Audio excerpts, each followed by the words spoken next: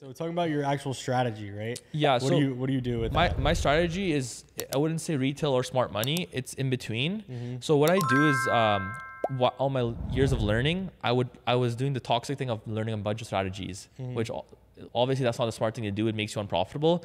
But I think it's an important thing to do. It's very important because I learned so much. And my turning point was, instead of copying a certain strategy, I built my own strategy where I used all these different gurus' techniques and I put the confluences all together and developed something where I enjoy doing. So what it came down to me is Fib being one of my ultimate confluences, which a lot of people like to use, and then a bunch of other confluences. Which level on the Fib? 618, 786 for gold, 786 for gold, 618 for Forex pairs. Okay. Those are my golden zones. And a bunch of other confluences like previous high of the day. 382. No, 382 has been moving good this week. That's all I'm gonna say. When the market's like war and crazy, you know, it just 382 is like quick moves. Dude, it loves the 382. And that's why I was getting shit on this week because of the 382. But yeah, just using the Fib and a bunch of different confluences and putting it all together, and I just pretty much trade trend pullback. And it's made me profitable. Really? Yeah. Trend pullback. Simple like that. What time frame mainly? 1 hour. 1 hour. 1 hour, 15 minute for like refinement for entries. And honestly, bro, that's changed everything for me.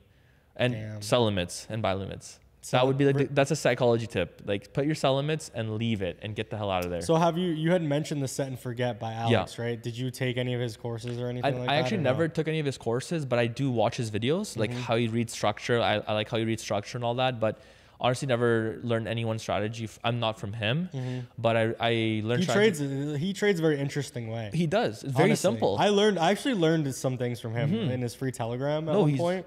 It's very like his is all break and retest type strategies, right? Simple. Very simple, like he limits, stuff like that. Yeah. I respect him a lot because he's one of the most transparent gurus that made it. And I think in like the whole space, if you show like recently he's been having a rough time and he's just been showing it all, you know, and I respect that. You know, a lot of people are so key on their signals and courses and all it's just that when you get to a certain size, you're going to be more prone to be getting attacked. Right. And he's under attack. Oh yeah. You know, for several different things right now. And he's trying to navigate the best way that he can. But ultimately, you know, if he stays focused, stays disciplined, like stays transparent about what he's doing, he'll end up in a better position. 100%. Right? For sure. It's cool because it shows people out there that are having bad times. Like, look, these big gurus are having the same problems as you. They just don't show it. You know, everybody goes through the same thing. It's the way trading is. You're not going to be a perfect trader. You're not going to win all the time. You're going to lose funded accounts. Just because you lose a funded account does not make you a bad trader. It's normal. Yeah. And another thing I hate on a lot is people like hating on the way the prop from like the module works on people. You know, but the markets are the same way. You know, someone has to lose for you to enter. Someone's gonna lose their challenge in order for someone to get funded and get a payout. You know, it's the same thing. It's an interesting. If you're gonna put money in a broker, same thing in a prop firm. At least in a prop firm, you're not gonna actually lose a lot capital. of people will say this about me. They'll say, "Oh, he's betting against everyone," right?